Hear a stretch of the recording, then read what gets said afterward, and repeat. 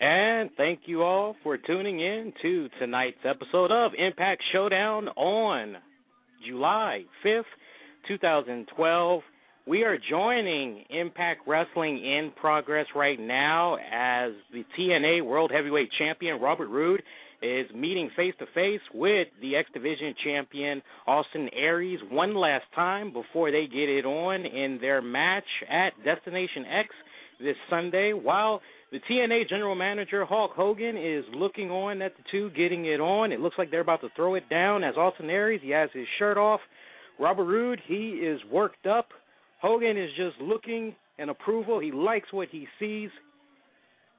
And we are seeing Austin Aries grabbing the microphone, and Roode, he tried to take a cheap shot at the X Division champion by hitting him with his World Heavyweight title, but Austin was able to counter it and attack Roode with his X Division title, and we now see Austin Aries holding up the TNA World Heavyweight title and the X Division title as Hogan claps in approval, as this could be a sign of things to come this Sunday at Destination X. And that is it for Impact Wrestling tonight. We just joined it in progress as it is now going off the air. And that's going to do it, folks. All right. So for those of you that might have missed it from the very beginning, don't worry. We got you covered. And it's awesome that we are actually going to be covering Impact Wrestling tonight, because if you were listening to our Tuesday night edition of the RCWR show, which was a deluxe edition at that had probably been, to date, one of the longest episodes that I've ever done, but it was just so jam-packed as we had to get you guys that weren't able to see Raw and SmackDown. We had got you all caught up because we had did a special episode that came on at 10 p.m. Eastern rather than our usual time at 11, and we covered Raw, we covered SmackDown. Had a great blast on that deluxe episode. If you haven't had the pleasure of checking it out, jumpstart your weekend after you're done listening to this episode of Impact Showdown and check it out. It's been getting a lot of good buzz. We're going to switch it up a little bit different tonight. We're going to switch up the format a little bit with regards to taking calls. I thought it'd be a really cool idea if we try to take phone calls near the end of the show. That way we can definitely make sure that we cover everything that we need to cover, because I've noticed the past couple of weeks I haven't been able to cover some really important information I'd like to try to get to you all. So we're going to switch it up just a little bit. So just relax. Know it was probably hot out today. You were probably sweating in the sun. Kick back, get yourself a nice cold drink, and let's go on ahead and let's have a little fun, shall we? So before we jump right into it, we definitely want to take this time out to thank those of you that are checking out tonight's episode on our website over at InfinityOneProductions.com. And for those of you that are listening to this episode right now over on BlogTalkRadio.com, and you can actually join in on the discussion as we have a chat room that's open. You can jump on in. There's a lot of discussion that's going on right now. We see our usual favorites that are in the chat room right now. NJ Brock, I Love TNA Wrestling. Shout out to you all that are continuing to check out the episode and participate in the chat room. We greatly appreciate it. And, of course, we definitely got to give a shout-out to those of you that are checking out the shows on our YouTube channel over at the RCWR show. Do hope you all have had a fantastic 4th of July holiday. I hope you all were able to enjoy some fireworks. Hope you all were able to go out and spend time with your loved ones, your family, maybe go to the movies. Most importantly, I hope you guys were able to get your eat on. Now, I have a really funny story to tell you guys, and it just wouldn't be right not telling you this story before we dive right into the wrestling talk, which is 4th of July. I sat up, me and my girlfriend, we saw Spider-Man, and it was a awesome movie. And I just have to say, as a Spider-Man fan and as one that has been collecting all of Spider-Man's comic books since the early 80s, I would have to say, as far as this movie goes, when I compare it to the other movies that came out prior, this new Spider-Man movie, it puts the previous installments to shame. It makes them look like little kids playing in a sandbox. They did a phenomenal job with this movie. And, man, I mean, they broke serious numbers when they had premiered on Tuesday. I mean, just a record-breaking in one day, on a Tuesday. They pulled in $35 million. Can you just imagine how much money they're going to be sitting on top of come next Tuesday? I mean, I can only imagine. So you already know that the success of this movie, you already know there's going to be a sequel. So let's just get that out the way right now. But if you haven't seen Spider-Man yet, definitely check it out. And like I said, this Saturday, I'm actually going to be conducting an interview with random fans that saw the Spider-Man movie. And we're going to try to have that episode be available later in the week because we got a very busy weekend as far as wrestling goes because we got the TNA Destination X pay-per-view that we got to cover. But we definitely are going to be doing that little side show, so we'll keep you posted on that when it'll be available. But, yeah, 4th of July, me and my girlfriend, we had a really nice, quiet time. We had finally got a chance to catch up with one another because, as I said on the RCWR show this past Tuesday, me, my co-producer Tammy, Zed, we all just went MIA from reporting anything wrestling-related-wise for like 24 hours. And I must say it was very refreshing to just take that little break. And me and my girlfriend, we sat up and we cleaned the backyard, got the leaves out of the back area finally, as I just kept saying, I'll get to it. But here's the funny story. Just stay with me for a second because this is a really funny story, and you guys are going to be like, oh, my God, I can't believe that happened. Stay with me. So we're doing the barbecue thing, and I'm trying to get the propane grill going, and it's not lighting up for the love of me. So I tell my girlfriend, I say, hey, can you get your dad on the phone because he knows how to work this? Help me out. So she gets him on the phone. Well, are you doing this? Are you doing that? Well, if you're doing this, then this should be happening, so forth. Nothing wasn't working. So my girlfriend says to me, well, honey, why don't you go find one of the butane lighter fluid sticks that's in the drawer, and that should do it. I said, okay. So I go. I'm looking for it. I can't find it. I'm like, and I'm ready to eat, damn it. So I'm like, okay, well, I'm going to have to go a little ghetto. So I take a little rolled-up piece of paper, and I, go over to the stove, and I light it up, and then I hurry up. I go outside, and, I have no gloves on or nothing, folks. So you know what's about to happen, right? So keep in mind, the grill is on. There's just no flame. The propane is kicking. I put, half of my arm into the grill to light it, and my arm was on fire for 3 seconds. I am not exaggerating. My arm was on fire for 3 seconds, and I yelled real loud, like the Human Torch, flame on! And it was just ridiculous. I just thought I'd share that story with you guys because I just thought it was hilarious.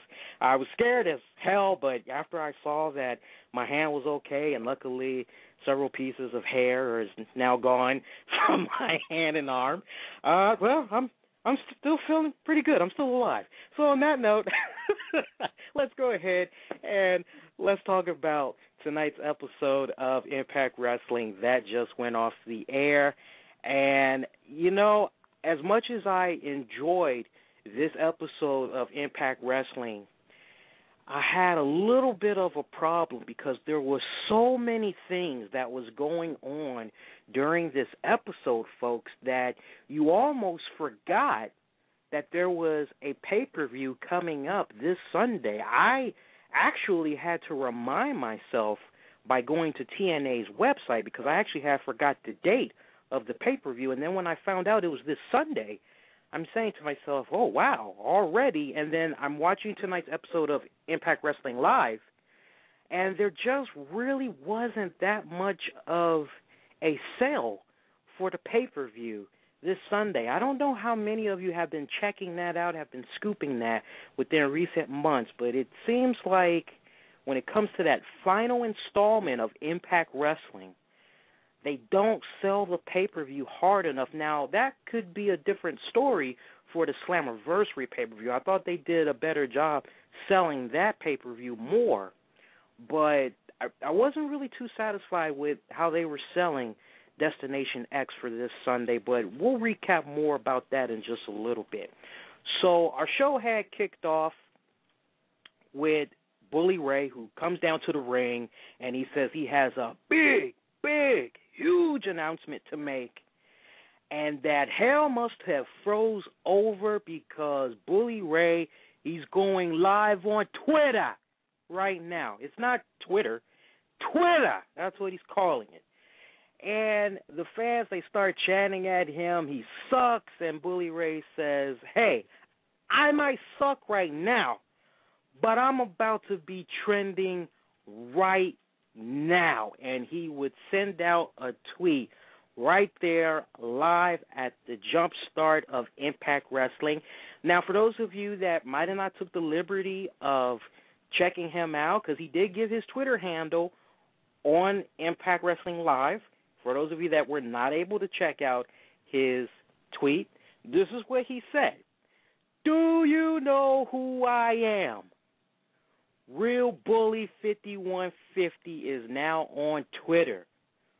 Return tweet this now, or I will beat your ass. Hashtag Calfzilla. So welcome to Twitter, Mr. Bully Ray. And from there, folks, Bully Ray would sit up and say, okay, let's go on to business now. Joseph Parks, get your ass out here. Joseph Parks, he comes down, a little shaky as he gets into the ring. And Bully Ray gets all up in his face. He says, hey, you want a piece of me? You want to take me on one-on-one? Well, you know what? You got it. I accept.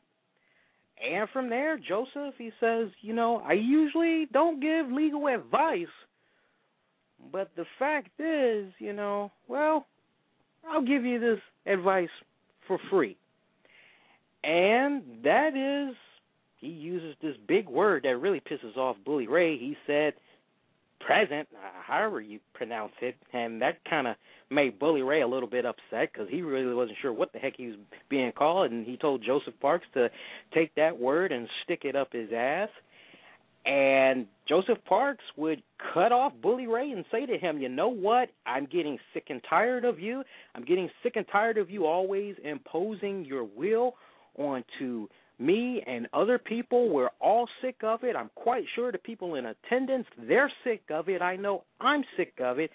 And it's going to stop. And Bully Ray, he says, okay, well, you know what? As long as we're going to have our match just like it was at Slammiversary, anything goes, right? Joseph Parks says, yes, anything goes. Anything and everything. Joseph says, yes, anything and everything. Bully Ray, he says, good. Because after I beat you, we got this right here. And he presents a piece of document. Now, this document would turn out to be a restraining order against Abyss. Now, if Abyss is to even set a foot in the arena, near the ring, if Bully Ray even thinks he's smelling him, he will have Abyss sent to jail where he will rot for the rest of his life.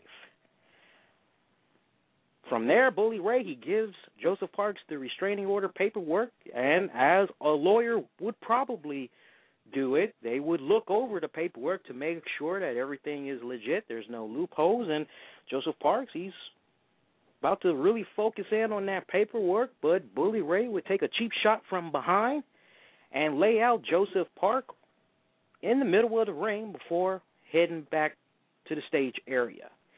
Backstage we go now, where we see Hulk Hogan, who is talking with the X Division champion, Austin Aries, letting him know that in just 3 days, it's going to be probably one of the biggest moments in Austin's life. And Austin, he counters that by saying it's going to be the biggest moment for the company. Hulk Hogan, in the meantime, he says, well, I need your title tonight. I need it before the end of tonight. And Austin Aries would say, hey, don't worry about it. You're going to get it before the end of the night. I was under the impression I could hold it until Sunday, though. Hulk Hogan, no, I need the belt tonight just to make sure everything's on the up and up. And Hogan would reiterate to Austin Aries, hey, do everything that you can, because everything that you do this Sunday is going to determine the future and the direction of this company.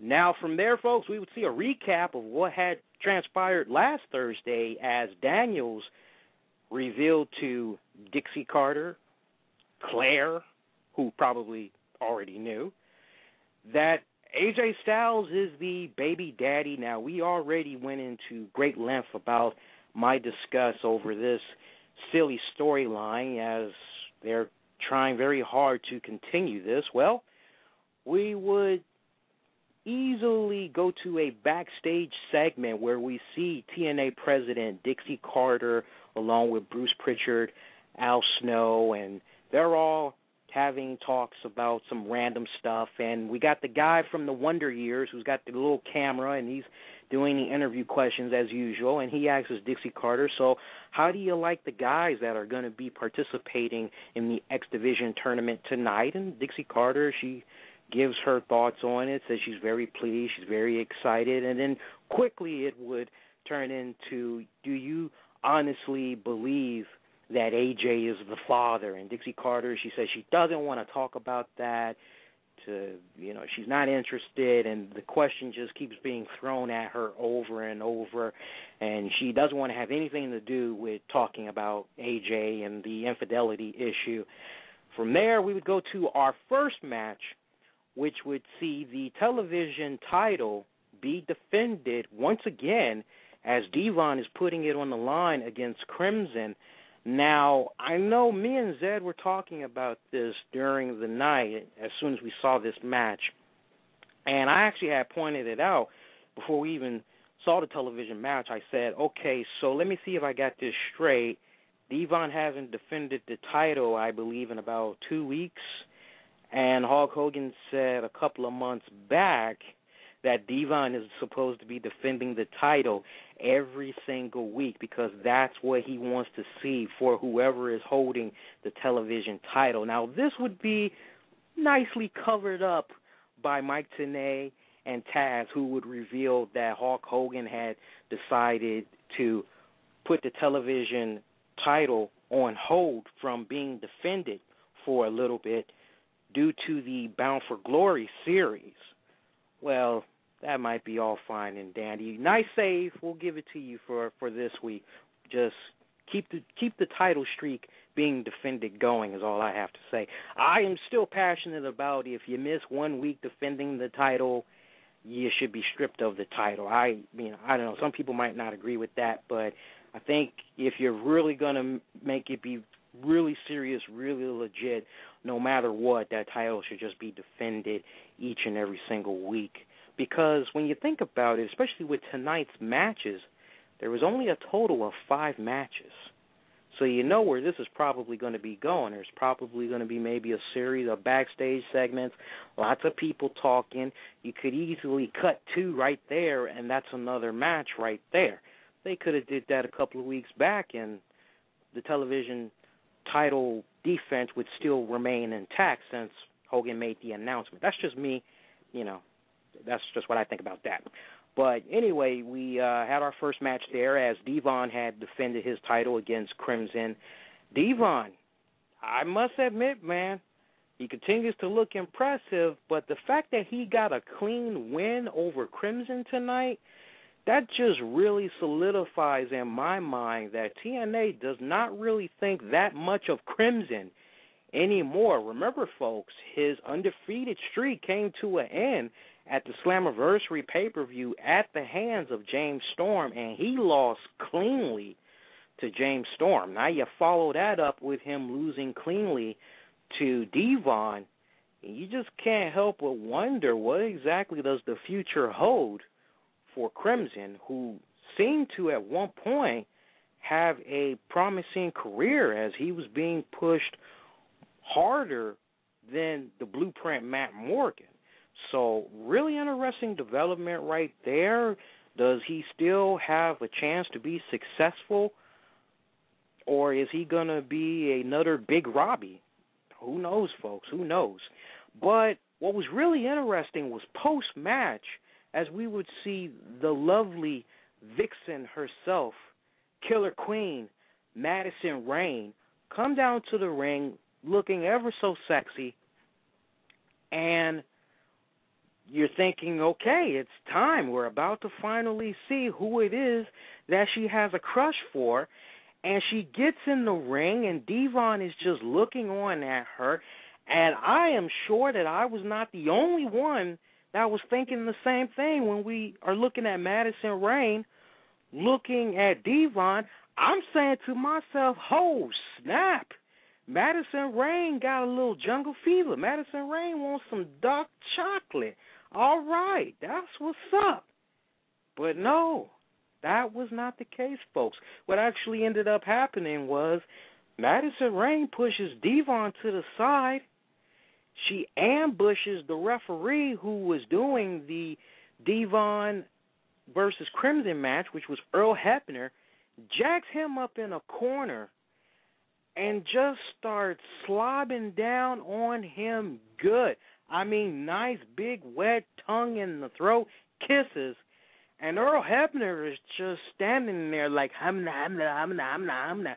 And Madison Rayne, she leaves the ring, and I could just feel for Earl Hebner. I'm thinking to myself the entire time as I'm seeing everything that transpired, Earl, I hope you don't have a heart attack right there, buddy. And, man, you know, I hope you can keep up with Madison, because if not, man, you're going to need a big old crate of Viagra to keep up with that girl, because that's just, I don't know where this is going.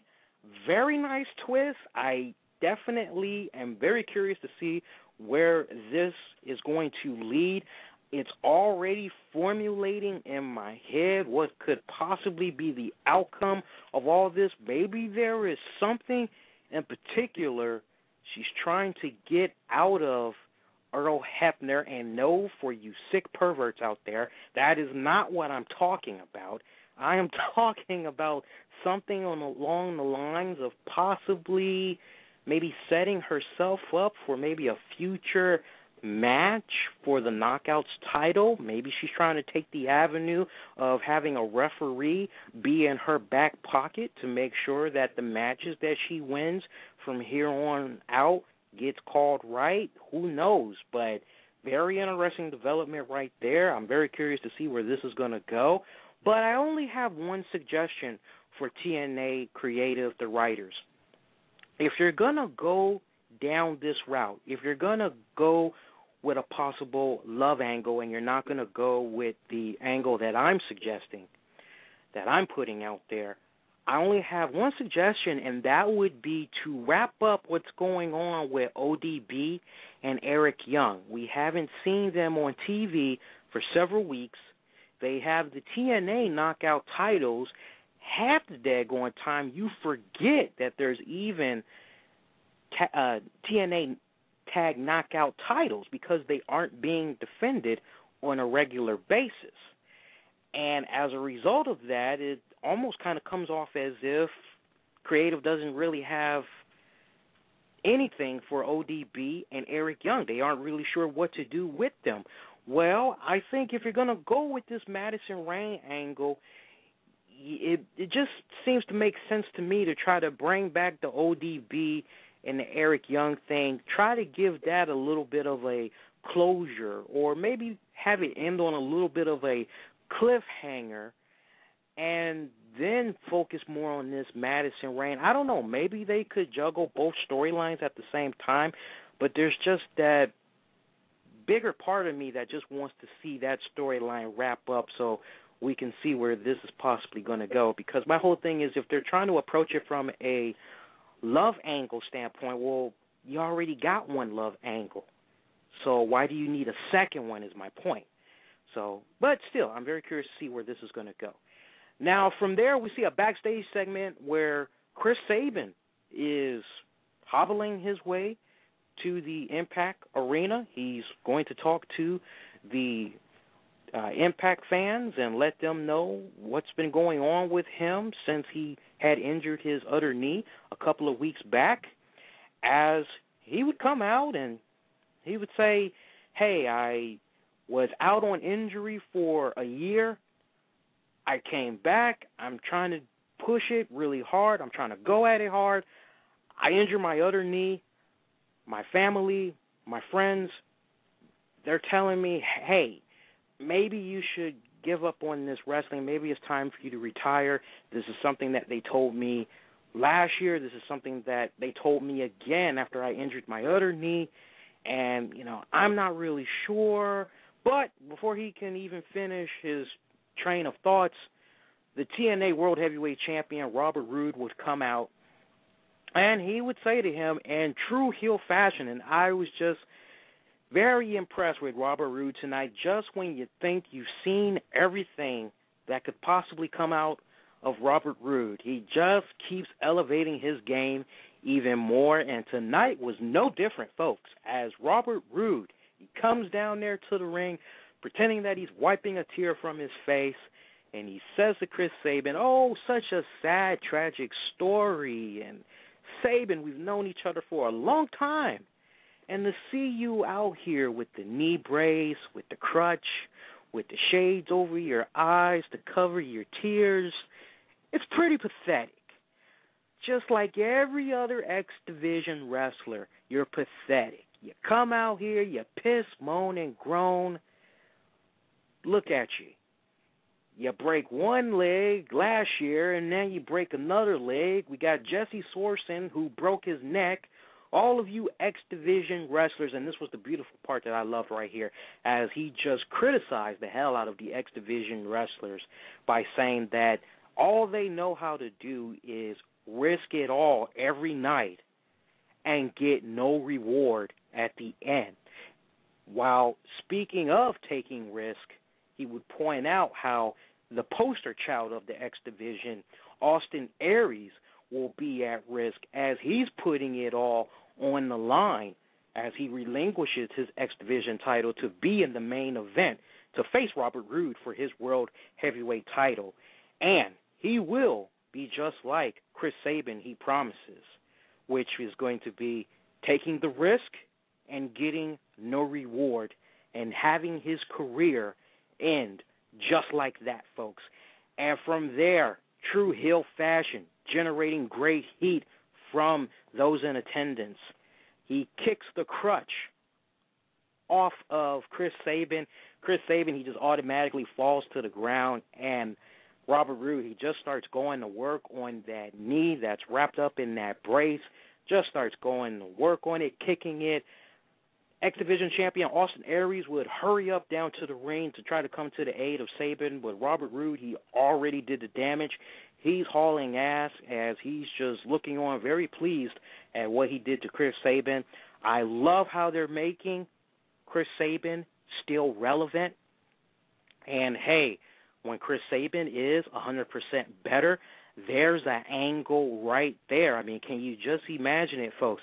The writing is right there on the wall. Once Chris Sabin is 100% better, yeah, the TNA champion Robert Roode, he can continue to sit up and try to dodge Chris Sabin all he wants, but remember, there's that special episode that happens once a week called Open Fight Night. So sooner or later, Chris Sabin is going to get his revenge on Robert Roode for what had happened tonight. Mark the words right there. We will definitely be seeing them lock it up when the time is right. Now, from there, folks, we see our second match of the evening, which was a mind-blowing match, in my opinion, which saw Dakota Darka taking on Flip Casanova. I was just really, really into this match. I couldn't help but feel as though there was one or two botched moves that occurred that seemed a little bit reckless, and they came both from Flip Casanova, who at one point during this contest, he does this I guess, a sunset flip, if you will, and he just lands wrong. By landing wrong, the wrong part of his body just gets into the face of Dakota, and Dakota just slowly starts bleeding. Now, the action will go back into the ring, and by this point, Dakota just has blood just coming all down his face. It's on his chest, it's on his stomach, and mad props to this kid for just continuing to go on with this match, because you could tell he was definitely hurt, but he was sucking it up, and I love that. I love when a wrestler, they get injured like that, and they don't panic, they keep it cool, and they just keep going at it, because you'd be surprised. Some people, very rare that they see their own blood. They see it, they freak out, and when you start freaking out, it makes you dangerous. It makes the person that you're dancing in the ring with, you know, it puts them at risk. So I love how he kept it cool in the ring. Love it. But then later on, we will see another devastating maneuver that would come from Flip Casanova as he did this weird spinning somersault, and he just landed on Dakota with his 2 feet, like standing up in a position, kind of like a Bruce Lee type of deal if you are into the martial arts films and you remember how Bruce Lee used to do it back in the day, where he used to flip in the air and he used to stomp down on his opponent's stomach. It was something similar to that maneuver. Impressive nonetheless, as Casanova picked up the victory. Very intense matchup right here. If you didn't get the chance to watch this match, highly recommend that you go check it out on YouTube. It was definitely an on-point match. I just felt that Flip Casanova, he just needs to fine-tune his craft just a little bit more. Try to keep it as reckless as possible, because I was just really scared there for Dakota, because you got to give that kid props. He got messed up pretty good in that match. Now, in the backstage segment, we go now as we see Miss Tessmacher, who promises that she will be getting her hands on Gail Kim next week, as we were supposed to see Gail Kim take on Tessmacher for the TNA Knockouts title this week. But Gail Kim, she sat up, and apparently she's hiding through lawyers now, and basically what she was somehow able to pull off was having her match be pushed back to next week. So we're going to be seeing Tessmacher take on Gail Kim for the Knockouts title. Now, in the meantime, we're going to see tag team Knockouts action, as Tessmacher is going to be teaming up with the lovely Cougar lady herself, Tara, to take on Gail Kim and Madison Rain. So that's going to be a interesting matchup right there, and it was a pretty good matchup. I loved it. Definitely have to give a shout-out to our good friend Dave. He had sent us a tweet on Twitter, and he said, hey, how about Tessmacher? She finally did a finisher. Yeah, she finally did something. She didn't do a crappy roll-up pin like she usually does it. She didn't jack somebody's finisher to get the job done. She finally did something that was, okay. Now she just needs to put a name to it. You know, that's my whole thing. Now you just got to put a name to it. She's improving. If I sounded like in the past I was always getting on her case, I wasn't. I've been saying it since day one. I have felt that she continues to be a wrestler that wants to improve her craft and get better. I've given her nothing but good praise. I just was getting a little tired of seeing her always get a roll-up on somebody, as this point in her career, especially being a Knockouts champion, she should definitely have some type of a finishing maneuver by now, and now it looks like she finally has one. Now she just has to give it a name. I don't know. Maybe she could call it the Stars and Stripes Slam. I don't know. That would be kind of wicked. I don't know. But we would see Tara and Tessmacher pick up the victory right here, and we're being teased that the location for Bound for Glory will be revealed soon. Remember, folks, Bound for Glory isn't supposed to happen until October. Now, backstage segment, we see AJ Styles, who's getting ready to walk out to the Impact Zone to answer these allegations that he is Claire's baby father. And, man, I can't wait for this storyline to conclude. It's just giving me a bad combination of Cheaters meets an episode of Maury Povich, and I'm just getting sick and tired of this whole baby drama. Look, if y'all are going to be going down this route, why don't you have Maury make a special guest appearance on an episode of Impact Live, and maybe they could. Now, you know what? As stupid as that might sound, this might actually give them a little bit of ratings if you think about it, because I cannot imagine how the ratings are when they have teenagers and stay-at-home moms that be kicking back watching this show, because the show's been on for I don't know how many years now, at least close to 20 years. Lovely Tammy, about 20 years, right? Maury Povich, he's been on the air?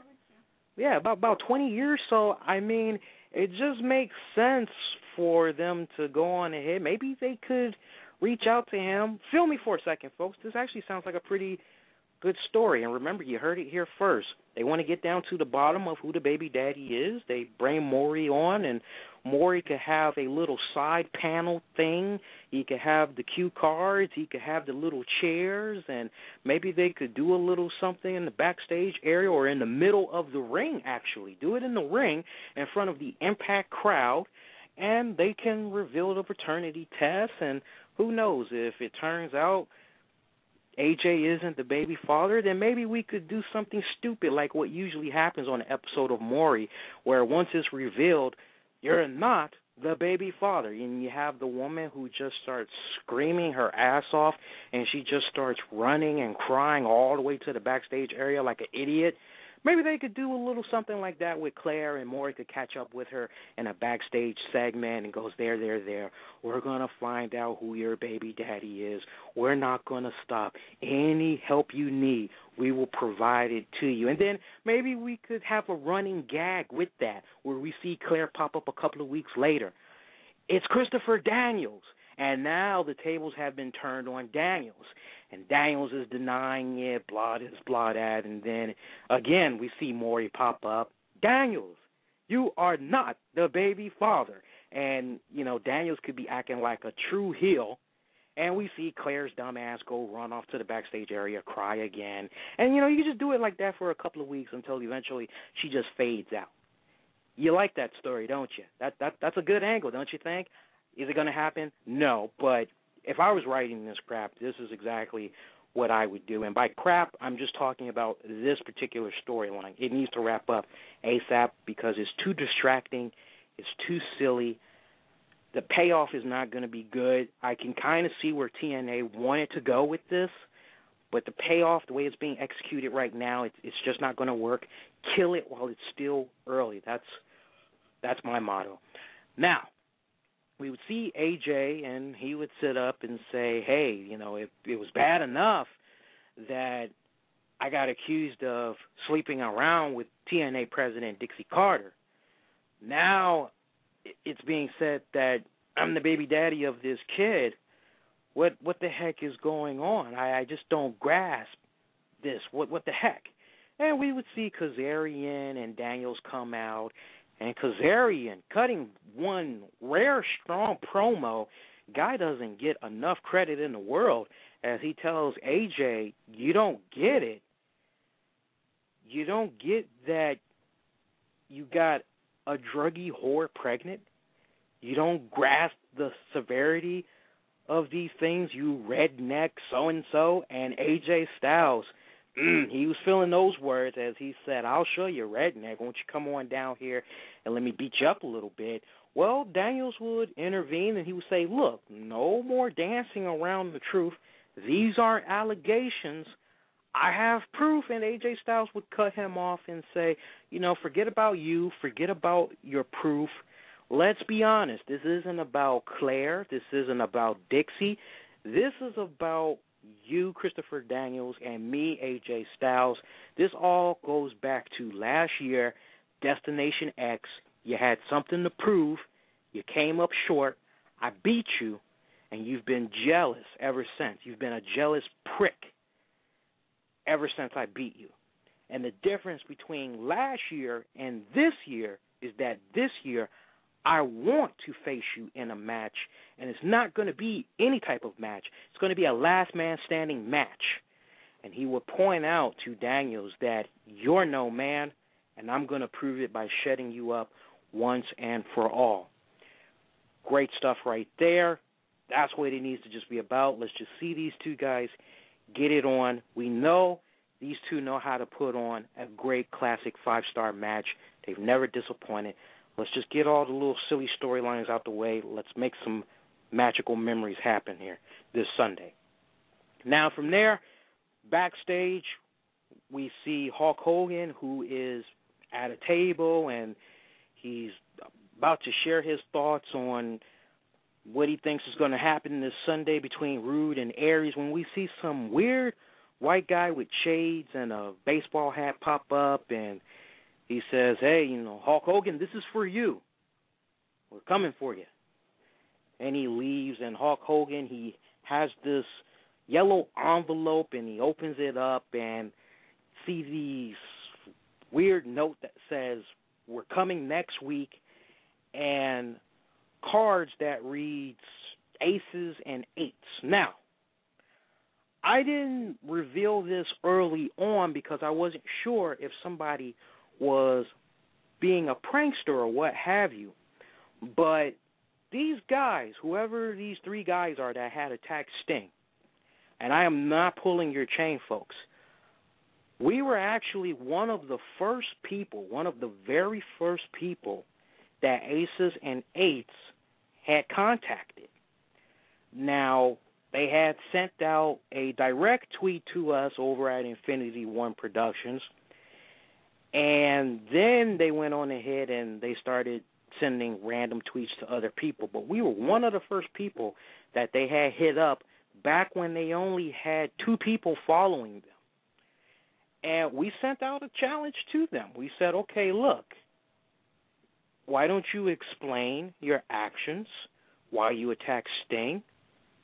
Why don't you maybe give us, something that we can chew on until we see you guys whenever? You're more than welcome to call into the show. So I put a challenge out to them. I said, hey, put your money in your mouth, where your mouth is. Come on to the show. Explain your actions for what you did to Sting. Now, they haven't accepted that challenge, but for those of you that haven't had the liberty of checking them out on Twitter, you can do so by looking them up at their handle, which is at the Aces and Eights. And eights would be the actual number 8 followed by a S. And, hey, who knows? Maybe they'll accept that challenge. Maybe they'll randomly make a phone call. Who knows? But we were one of the first people that had came in contact with them. We didn't really know what to think of it because we get so many people that try to add us on Twitter. A lot of them, they come off like bots. We're not really sure, who's who. And at first, these guys, they did look very alarming.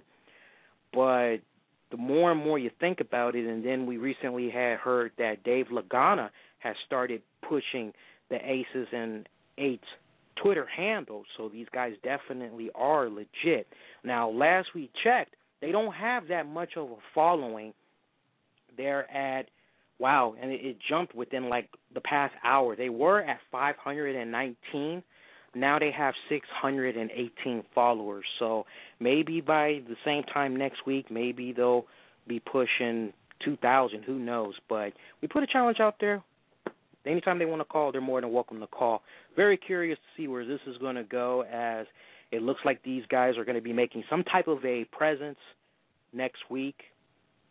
Should be interesting right there. Now, from there, folks, we have our 4th match of the evening, which sees Kenny King taking on Lars Only.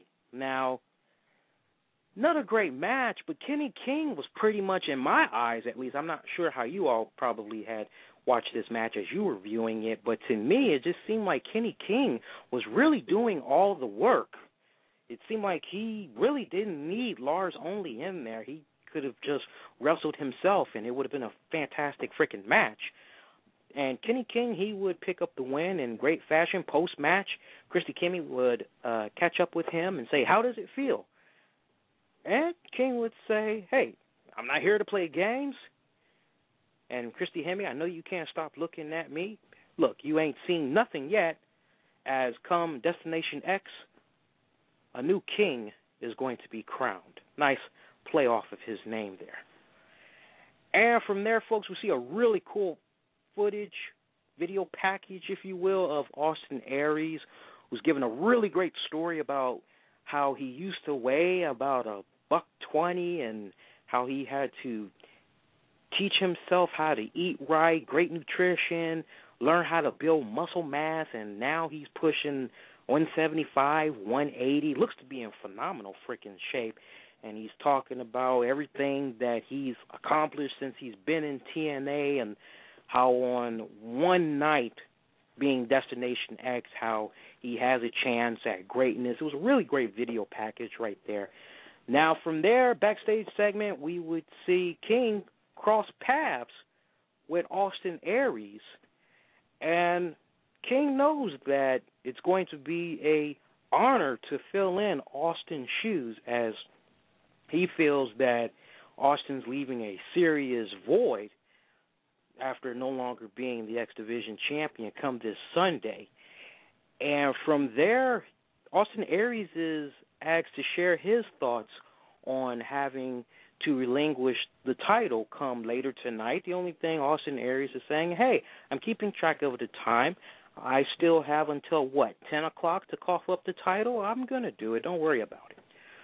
And our fifth match of the night, folks, it's our main event, which is the Bound for Glory series match. It's our main event match, as points are up for grabs, as we see the Cowboy, James Storm, taking on Jeff Hardy. This match, very, very physical, very intense.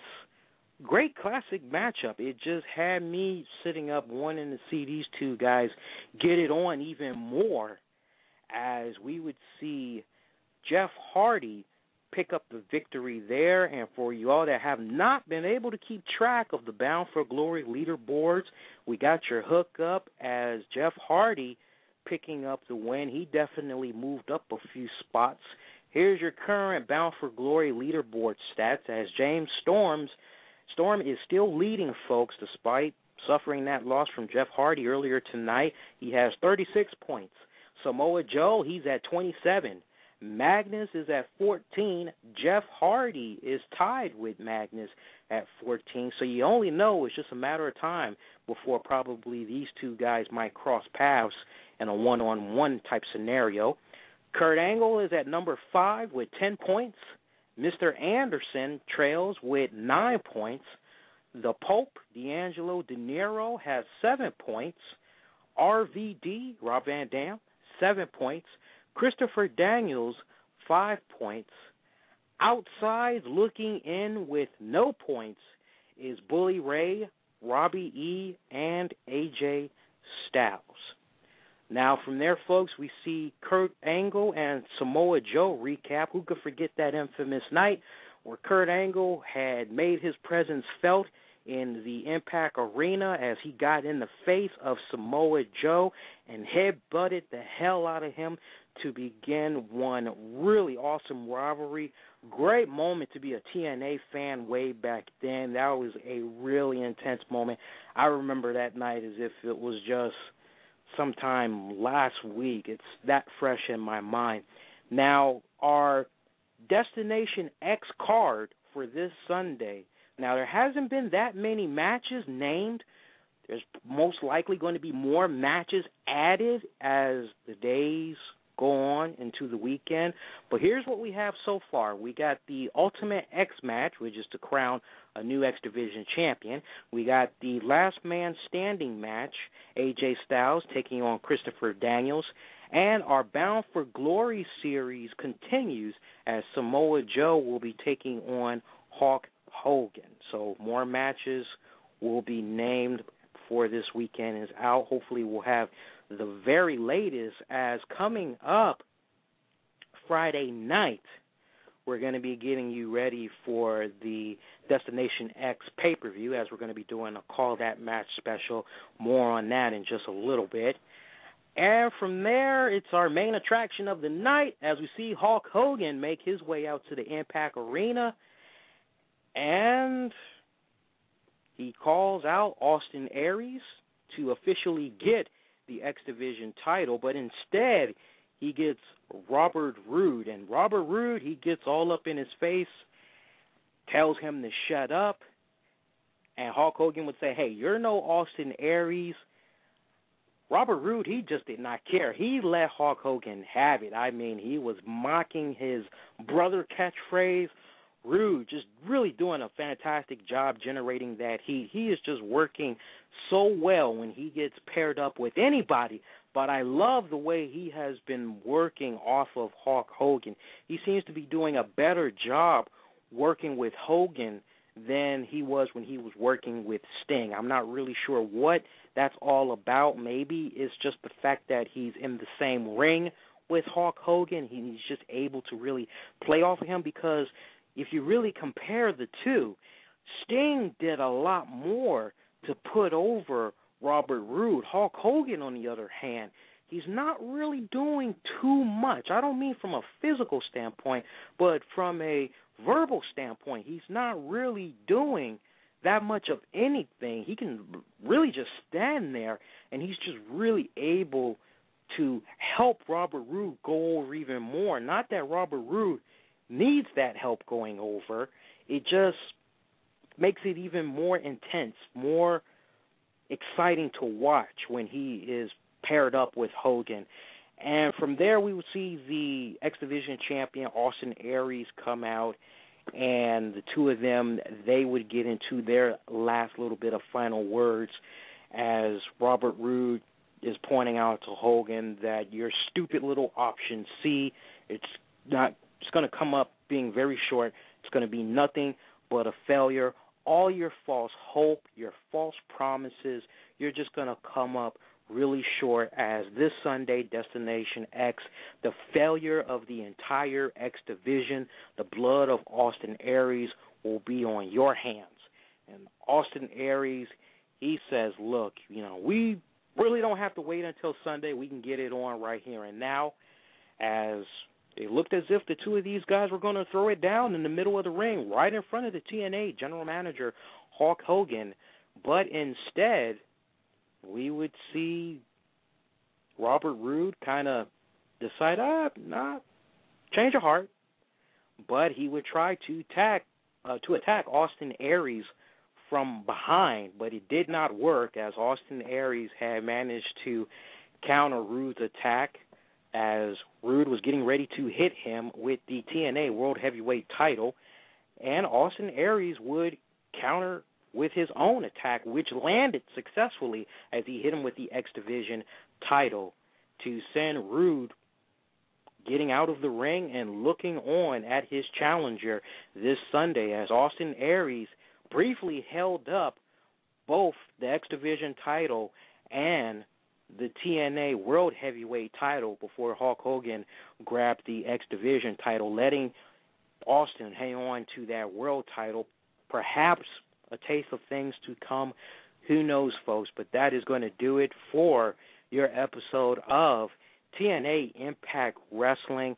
Overall, quality-wise, production-wise, fantastic episode. Great episode. I loved every single match. I didn't really have a problem with any segment in particular.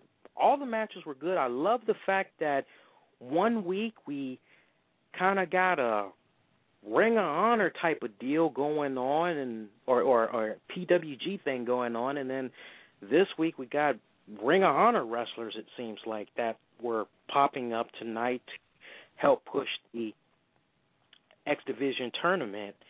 I love how things are just playing out for the X Division. I love how the Roode Austin Aries angle is playing out.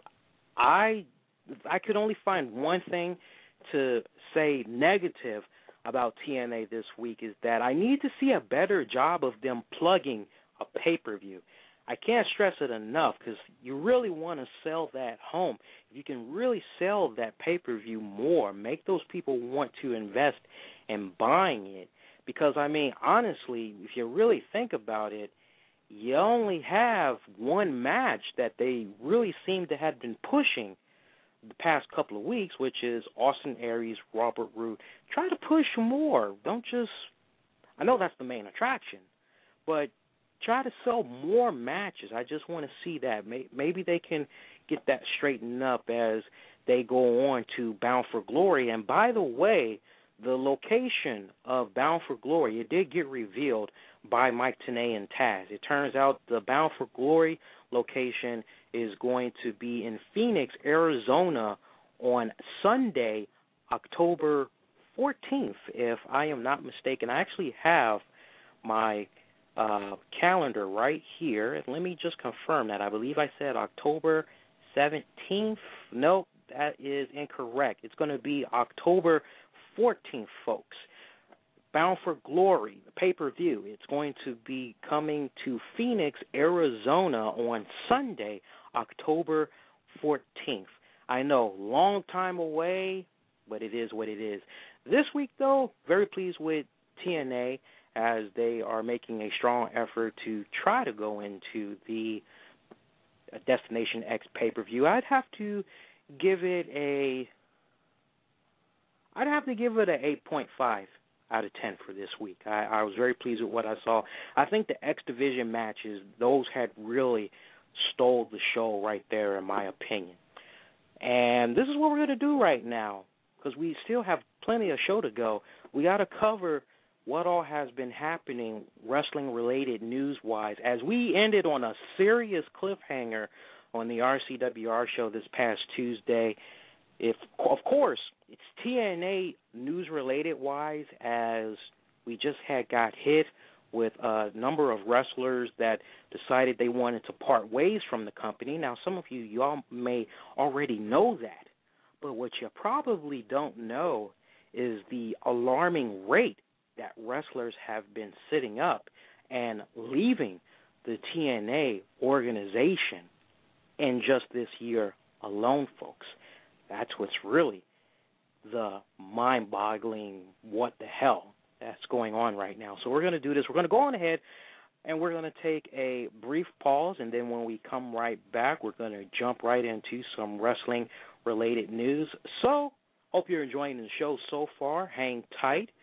And we're going to be right back in about, I'd say we'll be back in about, who knows, maybe about 60 seconds. I think that should suffice. Kick back, relax. You're listening to a new episode of Impact Showdown on July 5th, 2012. We'll be right back, folks. Hang tight.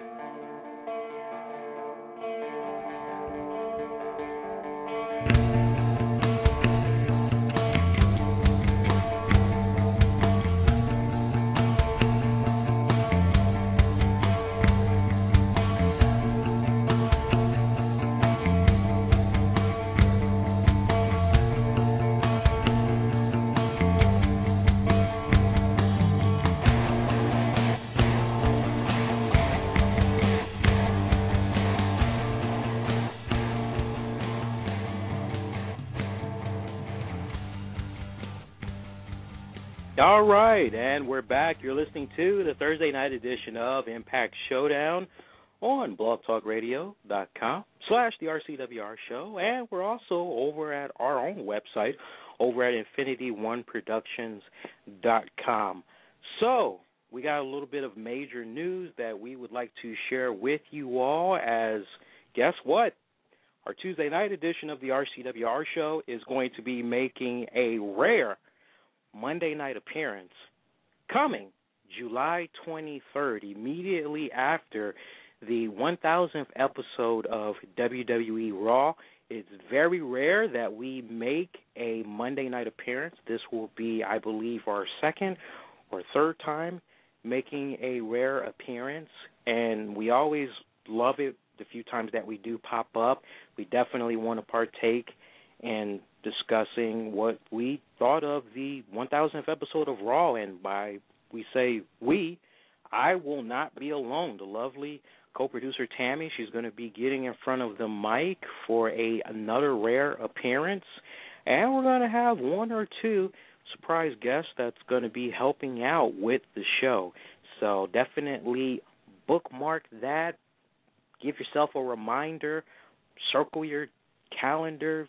Circle the date on your calendar. You know the drill. It's going to be July 23rd, immediately after WWE Raw, as they'll be making the move to be 3 hours. And it's very interesting because latest word on the wrestling beat right now is that WWE Raw, they may only do this 3-hour extravaganza up until January of next year. And a lot of the talent management, they are really hoping that they will go back to their 2-hour format. So kind of sounds as if maybe once TNA is done doing their 13-week consecutive weeks at that of being live, that a little bit further down the road, WWE, they might go on ahead and go back to a 2-hour format.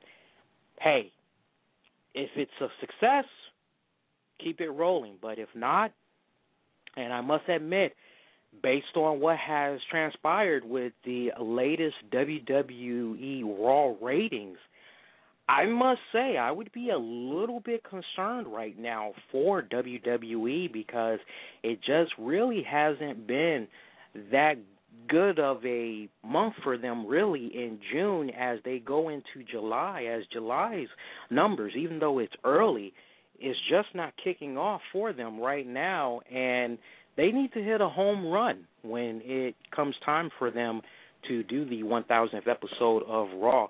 And for those of you that might have not been able to keep track of WWE's ratings, well, we got you hooked up. Check this out. This is from June 4th, the beginning of the month, right on up unto what they had did earlier this week. Now, just hang tight. June 4th, we saw a 2.72 rating. Now, you got to keep in mind, that was the episode that featured John Cena taking on Michael Cole in the main event. Now, the next week, which was June 11th, we saw Raw get a 3.2 rating, and that was due to the return of Vince McMahon.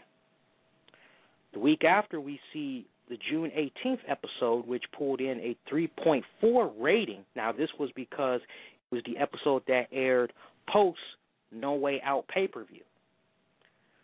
June 25th, we saw it pull in a 3.3 rating. Now, this was the episode that featured the return of Diamond Dallas Page and Doink the Clown. And this past Monday night, we just saw it do a 3.2 rating.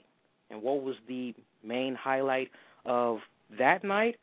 Well, we would see AJ push CM Punk off of the apron to go crashing into the table with Daniel Bryan. I'm trying to remember for the love of me who had returned on that week, but it's not coming to me right now. It couldn't have been, was it Diamond Dallas Page that returned? I can't remember right now, but hey, it'll come to me when I least expect it. But anyway, folks, that just gives you an idea of what's been going on with the latest trend of the WWE Raw ratings. Hopefully they can pick this up as it's close to that 1,000th episode because they need a home run. I mean, really, when I say they need a home run, they need to be scoring at least a 3.8 to a 4.0. I know that probably sounds far out of reach, but with all the hype that they're doing, that's what they need. So let's stay with TNA Wrestling for a little bit. Like I said, we had ended on a little bit of a cliffhanger on the Tuesday night edition of the RCWR show. And there is just a surprising, alarming number of wrestlers who used to work for TNA, and it just seems like they are just dropping off of the company roster on a monthly basis. Now, for those of you that might have missed it, on Sunday we had Angelina Love ask and was granted her release from TNA Wrestling, and this shocked the wrestling community. to no end. I mean, it sent such a shockwave that she ended up trending for the entire day. I believe somebody said she began trending at 6 a.m., and it just went nonstop from there, and she had received nothing but support from fans. She received support from those in TNA. Just heartfelt words just continued to come in for Angelina, and some of the wrestlers that had, things to say. Velvet Sky, such a damn shame. So much left there to do. I know you're going to move on to big things, but good luck as always. I love you. Madison Rain, I'll miss seeing your beautiful face. I can't wait to see the awesome things you're about to accomplish, though. Devon, God is with you, girl. See you soon. Tara, good luck. Angelina Love, you will have success no matter where your journey takes you. I mean, that just gives you an idea on what everybody has been saying about Angelina, and I can honestly tell you with heartfelt sincerity from a wrestling standpoint, from a fan standpoint, I have been watching this girl for, it seems like, at least the past 4 or 5 years, and I was loving it when she was teaming up with Velvet Sky and they were doing the beautiful people gimmick, and they were going around talking about how they were going to cleanse ugly people one person at a time. I just thought that was freaking awesome what they were doing, and it's just really alarming, I feel, because here is a woman that is nowhere near 35 years old. Homegirl is only 30 years old, so she still has plenty of gas left in her tank. And I just really felt in my heart that this was a scenario where Angelina just really was feeling frustrated with how she was being utilized in the company. And, hey, I don't blame her, especially with all the recent things that's been happening with Hogan coming in and then his daughter coming in, and it's just really starting to look more and more like it's all about possible favoritism. I mean, who could forget the paperwork trouble that Angelina Love had a couple of years back, where unfortunately TNA, they had to release her from the company because her paperwork to stay legally in America, it wasn't 100% a go. And as a result of that, she needed to get all that resolved first. But TNA, they were so nice. They definitely knew they wanted her to come back, and they tried to do everything they could to help her come back, and they tried to time it right for her to return. And now you fast forward and you see this stuff happen. You're like, what the hell is going on here? And then we follow that up less than 24 hours later, as we reported on our website. We were one of the first people to report it on our website. Shannon Moore, he freaking sends out a tweet during WWE Raw saying that he asked for his release as well, and he was granted it, and that for right now he's just going to take the time to just be with his loved ones and just chill, and that he would have a decision regarding his wrestling future later on during the week. And this just had my brain just going. And I'm saying to myself, okay, so we got these two. Who else have left TNA this year? Because I'm saying to myself, damn, it seems like every month a TNA wrestler is always leaving. So I had to do a little bit of homework. Now, there's probably some names I'm not going to be able to get, but I trust you this, my friends. I'm going to have the most updated list of wrestlers that have left this year before the weekend is out. But so far, this is what I have since I've been able to sit down and take the time that I have been able to get to come up with a few names. And some of these names might surprise you. So, let's kick it off. We got Brian Kendrick, We got Jesse Neal.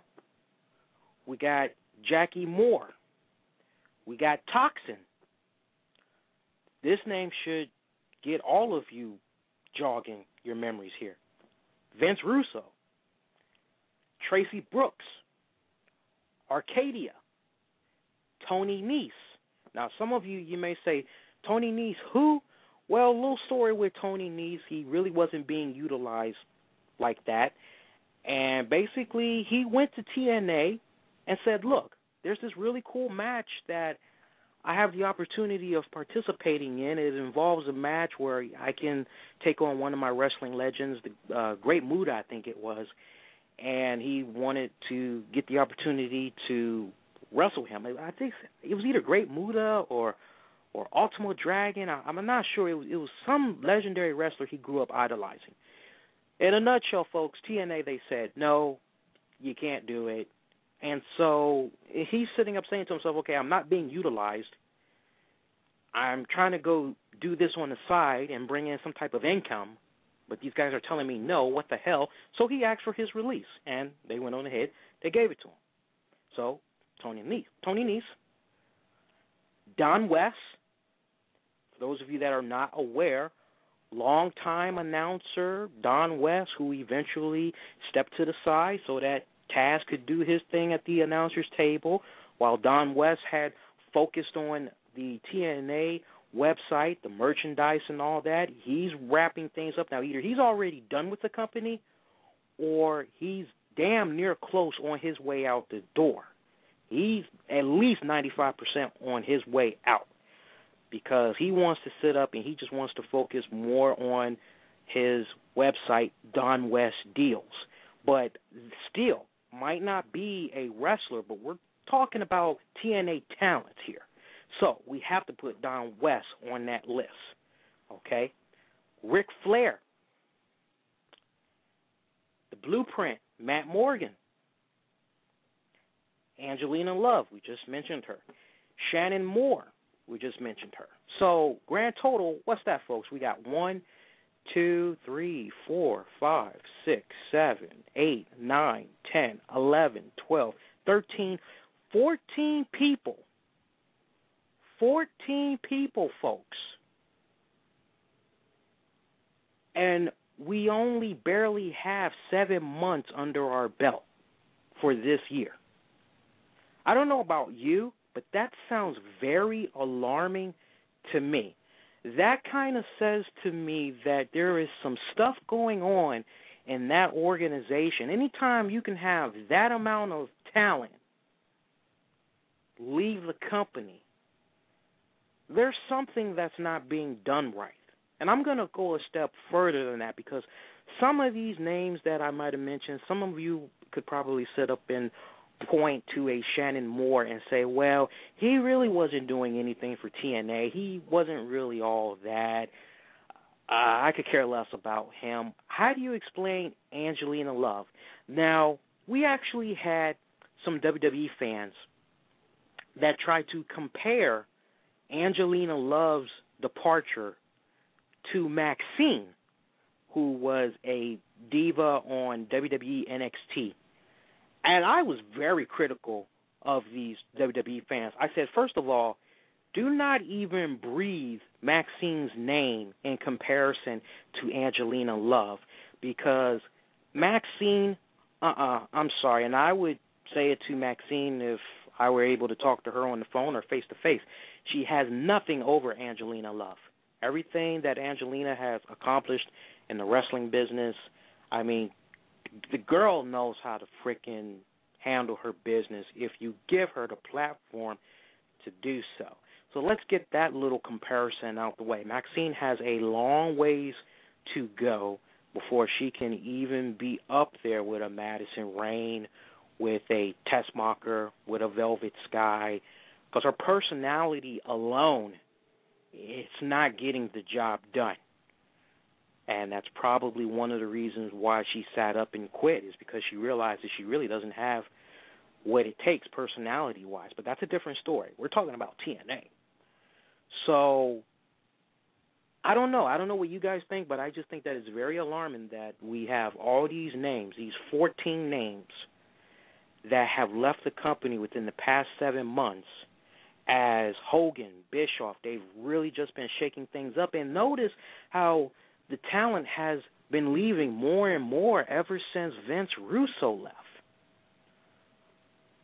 Ever since Bruce Pritchard came on board. Very interesting development right here. And I promise you, we're definitely going to be continuing to watch this very carefully. But I just thought that this was something that definitely should have been mentioned. And Lord only knows how many of these people were probably being shown the cold shoulder so that TNA could try to free up money to continue to pay for Sting. Lord only knows how much his salary is, to continue to pay for Hulk Hogan's salary, to make room for daughter Brooke Hogan. Lord only knows. That might be one of the reasons why some of these people, if not all, were being shown the cold shoulder. Now, speaking of Sting, which we just mentioned a few seconds ago, we got a poll that's up right now, and we're actually getting ready to pull it down. We wanted to share with you all the results of that poll. And we had asked you guys a couple of weeks back if you all have felt that Sting was right for being inducted into the Hall of Fame. We asked you, should Jeff and Jarrett been inducted at Slammiversary instead of Sting? Now, your choices were yes. Without them, there would be no TNA. Option 2, no. Sting going first was right. Option 3, not sure. Option 4, someone else should have been inducted. Now, here's your results for that poll, folks. We have 58%, just over 58% of you said yes. Without the Jarretts, there would be no TNA. 41% of you had said no. Sting going first was right. So we appreciate you all that took the liberty of answering that poll question. We're going to have a new poll question that's going to be up. We'll debut it next week. So keep your eyes peeled on our Twitter feeds throughout the weekend as we'll give you more details about that. We're going to go on ahead now, and we're going to open up our wrestling fan line. We know we have 1 or 2 people of you that are on hold right now. So let's go on ahead, and we see that we got Dave from Michigan. Let's get you live on the air right now. Dave, you're live. Hey, I'm glad you enjoyed that movie. Yeah, it was pretty good, man. It was pretty good. How'd you like Impact tonight? That was a good show. But there was a few things I didn't like about it. Like you mentioned earlier, the Destination X, no promos or advertising for it, really. Mm-hmm. And if you don't have a guy in the company no more, why do you continue to show? You would think they'd want to get him off that ad as quick as they could. Mm-hmm. But you continue to see Morgan on that one commercial. I can't think of the name of it. Judge Auto Insurance commercial. Mm-hmm. But that makes no sense to me. Why are you still showing Matt Morgan commercials when he's supposed to be wrapping things up with the company, and you already have announced that Tessmacher is supposed to be the new spokesperson? That really doesn't make any sense to me. Yeah, I would like to also know, since earlier you compared the Monday Night Raw ratings, I would like to know how TNA's been doing in the summer since they started with their whole live edition all summer. Now, TNA, they have been doing pretty good. Let me see if I can actually pull that up. If I can't pull that up right now, I don't know. Co-producer Tammy, you think we could pull that up one time before we go off the air? Share the TNA ratings. I know we recently did a recap summary of it on our website. And, folks, if we can't cover it on tonight's show before we go off the air, trust me, we'll definitely have the results of how they've been doing, because I know one of us had actually took the time to do a monthly recap for them. I don't see it. I don't know if it's on the main website page, but we definitely covered it. Any other questions you have, Dave? Yeah, it's too, out of all those wrestlers you named who were released this year, it's just too bad that I'm really talking about Angelina Love because a lot of us watch this through like ever since TNA's been on. But you would think instead of spending all these big salaries on Sting, Hogan, I think her name is Brooke, yeah, they would actually focus on advertising. Because that's TNA's biggest flaw in the company is like they don't promote their show. Yeah. You're absolutely right. You're absolutely right. Dave, thank you so much for that call, man. We appreciate it. We let you talk a little longer, but we gotta go ahead and wrap the show up. Let you guys know what we're going to be doing for this weekend. But Dave, just to touch up on what he said, folks, that's a very valid point. All the money that they're wasting on these big name talents. And we've actually been saying it for a lot of years, as well as a number of other wrestling shows. But you want to pick my brain, because I know about advertising. I actually used to sit up several years back, and I actually used to work on advertisements for law firm companies and things of that nature. So I know a thing or two about advertising, and if you're really trying to sell a product, you're trying to get that brand name out there, you got to shell out that cash. You can only be a tight wad, but for so long that if you really want to get yourself that spotlight, you got to put that money out there. So, it's almost like a good example, just in a nutshell. You open up a new restaurant, right? And you got bomb French fries, mumbo sauce, chicken wings, burgers. The food is good, but you're trying to figure out a way to bring people in to check out the food. Well, you know that the smell of the food isn't going to work alone. So you got to sit up and you got to try to figure out how much money you're willing to spend to advertise your business, if that means putting out flyers, putting ads, paid ads at that, in the paper, colorful ads, maybe getting a TV spot. What are you willing to do to get your brand, to get your product out there? And that's been a problem for TNA for a lot of years now. They just aren't really able to sit up and really do the right thing in my mind and really put the money out there. It's just one of those, I don't know, maybe going forward, maybe before the year is out, or who knows, maybe they can free up a little bit more money. Maybe they could finally focus on their advertising department, because right now it doesn't really seem like they have it. It seems like the only thing that they're relying on right now solely is their YouTube, their Twitter, their Facebook, and they're relying on their website. I can't recall the last time I was able to open up an issue of PWI and, TNA's plugged in there, or the last time I was walking down the street and I'm at a bus stop and I see a big old poster of Hulk Hogan, Sting, Robert Roode plugging Impact Wrestling, moving to 8 p.m. I know, it's crazy, right? It's ridiculous, but what can you do? I'll keep beating that drum until somebody in TNA hears me, as I'm sure many of you other wrestling fans, you probably feel that frustration as well, especially now that the brand is slowly, successfully starting to rebrand itself.